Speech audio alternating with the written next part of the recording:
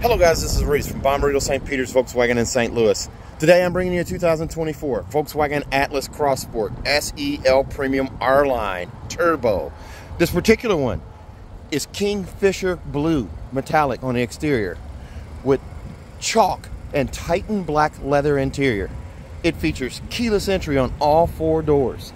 That nice sharp bow line down the side. Under the door handles, into the wheel arch, into the tail lights. Silver window sills, silver window surrounds, silver roof rails, 21-inch machined black and silver alloy wheels, the R-Line wheels, dual quad or dual flow exhaust tips on the back here, a 5,000-pound tow hitch down here with a 7-pin adapter included, piano black finish on that baffle down below, an LED light bar embedded in the tail lights here with an illuminated logo here. It says Atlas right below that logo there. SEL off to the left, 4Motion off to the right. That's how you know it's all-wheel drive. Body colored paint below the chrome line on the side of the doors here and the rear bumper. It says Crossport on the door flare here. And on the front here, you're going to notice an LED light bar and illuminated logo on the front. Gloss black finish on the grille right here. These gloss black and silver air intakes on the front here with a splash of silver down at the base. Let's take a look at the inside. As we open this up here, carbon fiber finish around the door handle and the door locks. Harman Kardon audio on this one. Leatherette up here at the top. This is that chalk gray color. Down here, perforated leatherette. They're separated by a contrast stitch. And then there's black leatherette on the door armrest right here. There's a bottom now to the door handle here, and then a contrast stitch on the outside here. Power folding mirrors. Power mirrors, heated mirrors, the power lift gate. Here's the button for the lift gate. That opens it up on the back there. And then if you lift up and hold, that will also close that lift gate. Just hold it until it closes. Stainless steel scuff plate before you climb in. Stainless steel footrest and pedals, or pedal caps there. Then you also have memory seats here. 3-seat memory. Power lumbar down here, forward, back, up, and down here, seat back adjust right here. Here's a look at that diamond stitched leather seat. It's a heated and ventilated seat with a gray bead right here, or piping right here, and then there's black leatherette down the side right here. An adjustable headrest here with the black button there and a gray piping piece right there. The armrest right here, double contrast stitch right here, leatherette right there. There's a look at the back seats. The two outboard seats are also diamond stitched and heated. Adjustable headrests on all 3 seats.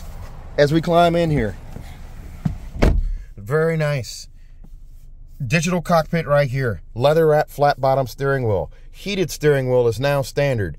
Song skip and preset skip are right there on that button. And then this guy over here is your volume control on the steering wheel. Paddle shifters are also now standard on the car. Your automatic headlights are down here. I actually have the headlights turned on so you can see the light bar and the illuminated logos. That perforated leatherette and leatherette here, those bands continue across the dash under the infotainment screen over into the door panel on the other side. You can see a hint of the ambient lighting. You have 30 color ambient lighting here. Piano black finish right here, and the carbon fiber pattern picks up from the door and goes around the vents here. Now these vents are double stacked here, just like they are, or the headlights are. That mimics the headlights on the 2 outboard vents. 2 more vents down below the infotainment screen right here. You have that on both sides. On this steering wheel here, or the instrument cluster here, you have multiple views here. By hitting the view button, I can change which display is showing. There's a navigation inclusive one. There's a adaptive cruise control one, or travel assist. And then this one here with the squares, the R-Line logo here with a tachometer at the top, mimicking the Golf R. And then you have this guy here. And then also back to that navigation one. You can also zoom in and zoom out on navigation. Now you can actually have navigation showing in 2 places. You can have it showing here, and you can also have it showing here. I'll show you this here. You can touch here. Yeah, I do not want to search for gas. So I have navigation here and also over here. I want to go ahead and turn on the heated steering wheel, and I'm going to turn on the climate control here because it's a little chilly out. We're going to turn the fan speed down. We don't need it at 80. All right, so climate control here. You see I kind of cheated and went ahead here. The climate control you can access right here. This, just like a system tray on your Microsoft computer or your Apple, your PC or your Mac, you always have the little system tray at the bottom. This is always here. That's your quick way to get to your climate control. You also have air care on this one. Air care is your air filtration system. It actually scrubs the air before it circulates it in the cabin, so you don't smell outside intrusive smells and things of that nature in the car. The blue line signifies the status of that scrubbing or filtration, and it'll let you know when the cabin's all blue that it's optimal. Okay, so classic climate. If I touch right there, I have all of these different buttons here. This is just like your regular climate control with knobs, just it's a touchscreen. Smart climate, I can touch any one of these here. I can warm my hands. That turns on the heated steering wheel. It's already on. Cool my feet, fresh air. It's also going to bring out the fan, the heat this way too, aimed at your hands. You can also speak it. Hello, Volkswagen. My feet are cold. Okay, warming your feet in the front. Okay, so if you didn't hear, she said warming your feet in the front. Now, this little home button here, just like your cell phone, takes you home. It brings you to this screen here. You hit it again, it brings you to this split screen right here. The split screen right here shows you navigation, 3 other tiles here. This is your main tile here for the vehicle. It's telling me that I'm low on gas. That's one message there. I can swipe here. Whoops, I overswiped. Okay, so we're gonna do that again. I'll demonstrate that. There's oil level right there. There's tire pressure right there. And then there's this guy right here. The auto start, stop, shut off is right there. You also have this drop down menu here where you can swipe up. Whoops, now it's not doing it. But I can change here. There's gesture control too, so I can change it between bright and dark. And I also have gesture control here, so I can wave my hand in front of that there and go either way. Pretty cool. So down here on the sill here, you do also have, I wave my hand in front of it. You do have this sill right here that shows you can go cooler or warmer by touching here. Tap cooler, tap warmer, or tap red. I can also swipe across and swipe down to adjust those. Volume control is the same in the middle, and then temperature over here on this side. Now, these are not backlit, but you're not going to use them that much anyway. I have a Golf R that has this set up, and I don't really use those. I'm always going to the screen here. I hit here, or whatever I need to do. And for my heated seat, I have a heated seat there. I also have ventilated seat. I can turn those on and off with the tap. They start on high, then medium, then low, then off. You just tap again. 3 more taps and they're done. Same with the heated seat. Now these do actually have an effect on fuel economy. They actually change your fuel economy when you're running those, which is kind of cool. I didn't think about that, but it does. Everything has an effect on your fuel economy. Your vents down here are set up here with these hot buttons in the middle. You have your assist systems here, parking menu, drive modes, and then also climate control. I'm going to go ahead and go to modes. You have Eco, Comfort, Sport, Custom, Off-Road, and Snow. So you have these different modes here, and that's going to go away at times out. The climate control does the same thing as the buttons up here. It brings up this screen here, and if you want it on Classic, you just hit Classic there. Parking menu. This car does have Park Assist. So it has park distance sensors. That's the little P with the triangle at the top there. It also has this guy here with the steering wheel. It's actually searching for a spot. Although I'm parked, Park Assist will work. It will perpendicular park, parallel park, or straight in park. It'll figure it out.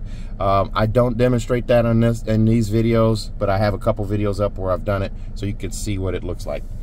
Now, you do also get down here wireless charging. There's a wireless charge pad here. It'll charge your phone in the case unless you're using a pop socket or an OtterBox. Then it may have a challenge. Over here, 2 USB-Cs right here that are backlit. There's storage on this side. There's only wireless charging on the left side though. You do get another USB-C up here on the mirror housing. That's for a dash cam. You have on this particular one, an auto-dimming home link mirror. This is a 3-door garage door memory with a digital compass right there. And I do have a vanity mirror on each side with an LED light above. The black headliner stands out in this car. It does also add to that coupé feel in the car. You have 2 slides up here. The left one does the sunroof, the right one does the sunshade. So it's easy. The best way to swipe this, touch at the top and then swipe back. Deliberate touch at the front and then swipe your finger back. That opens the sunroof. Pop-up windscreen right here. This panel of glass stacks on top of that one. You can see the tinted glass there. That pop-up windscreen there kind of keeps the wind from buffeting you, or that buffering sound, or that helicopter chop. It's designed to help with that. Now, you do also have these cup holders up here. This one is a little higher than this one here. You got that stadium seat style setup, so the lids aren't bumping each other while you're driving around from your drive-through back home. Start-stop button is right here. It's now a rectangle. It's up top. The park button, it's a park button now, and a shifter that handles reverse, neutral, drive, and sport. So I'm going to go ahead and put this in reverse. You flip up here. It chimes. It highlights in yellow there. It chimes like an Audi. You're now in reverse.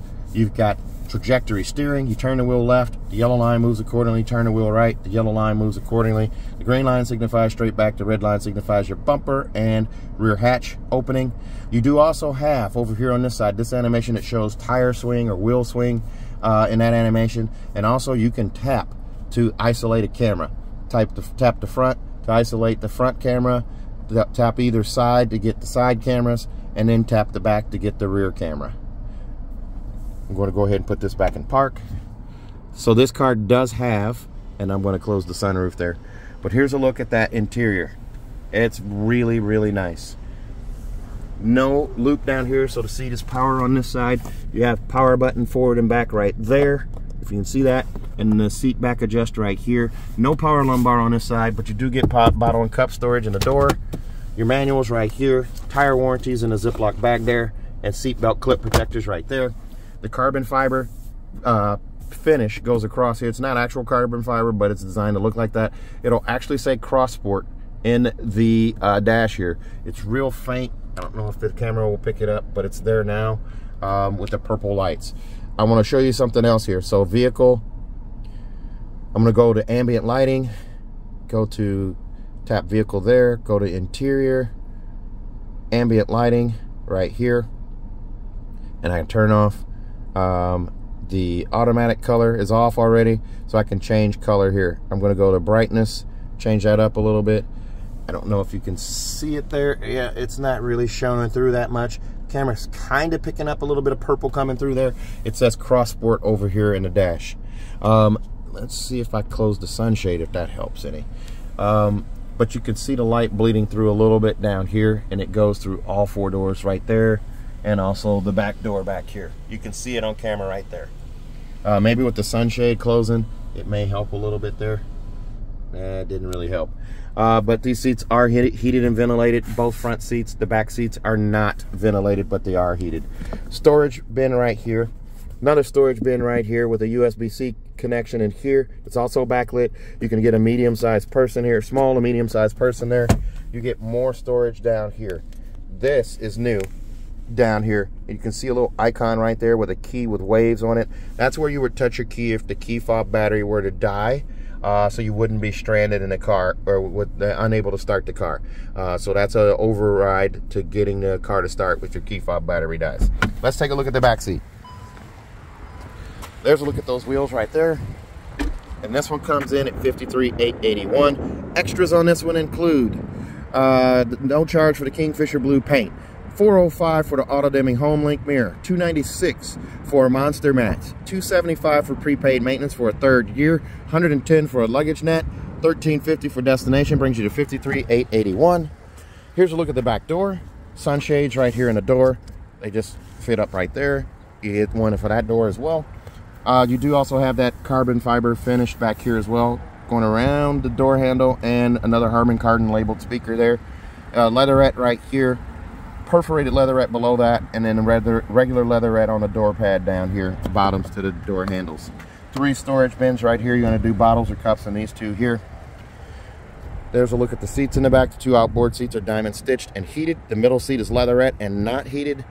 Gray piping on the headrest here, and also on the bolsters of the seat. And as we climb in here, lots of leg room back here. And let's see, I'm wearing sloth socks today, so I'm still trying to go faster on these. This guy right here, vents right here, still silver finish there, flat silver finish. Your heated seats, they start on high, then medium, then low, then off on both of these right here. Then you do also have down here backlit LED backlit USB-C connections, and then a 3-prong plug-in right there. There's a look through from the back to the front. Go ahead and shut this door here. That panoramic sunroof comes over my head as well. I've got the sunshade closed now, but you can see that it covers the entire passenger cabin. The legroom back here is top notch. Open the door here so you can see what I'm looking at here. Awesome foot room back here, or leg room. Down there, those are vents underneath the seat there, as well as vents right here. This is like a king cab. I'm allegedly 6'1", somewhere between 5'11" and 6'1". Doctor told me I shrank, so he's gone. Got a new doctor. That armrest right there folds down, right there, squishy yet firm. This is a very comfortable ride. You can actually recline the seat as well. Another look at those wheels right there. Let's take a look at the hatch. Right between the T and the L, back here, that opens the rear hatch. Here's a look through from the back to the front.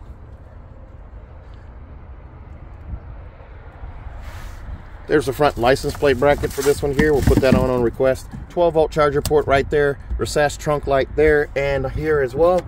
Bag hook on this side and one over here. You do also have monster mats right here. Those are the rubber mats. Luggage net here, and those are your cargo blocks. Underneath the carpeted floor here, there's your spare with the subwoofer there. It's a quick release subwoofer. This is Harman Kardon audio for this one. It does surround sound. And then you do have the lift gate button there. That's an adjustable lift gate as well. This car will come with a 4-year, 50,000-mile bumper-to-bumper warranty on it from Volkswagen. 4-year, 50,000 miles, and includes a 3rd year of included maintenance on this particular unit. Also, if you buy from me in Bommarito St. Peters, we're going to give you an additional 3 years of free maintenance on this car. An additional 3 years. So you'll get a total of 60,000 miles of oil changes. 6 free oil changes. That's a local deal only, though. You'll have to come to my dealership to redeem those additional 3. And then also we'll give you a 10-year, 200,000-mile nationwide engine and powertrain warranty free of charge. 10-year, 200,000-mile nationwide engine and powertrain warranty free of charge. So if you're interested in this car or another one like it, remember you can fly in and drive out. I'll pick you up at the airport. Not every dealer is going to have this blue beauty right here. So if you're willing to travel, come see me. I'll pick you up at the airport and you can drive it home. 636-290-4257. 636-290-4257. I'm on TikTok, YouTube, Facebook, Twitter, and Instagram at Reese Sells Cars. Thanks a lot, guys. Stay safe, stay healthy, have a great day.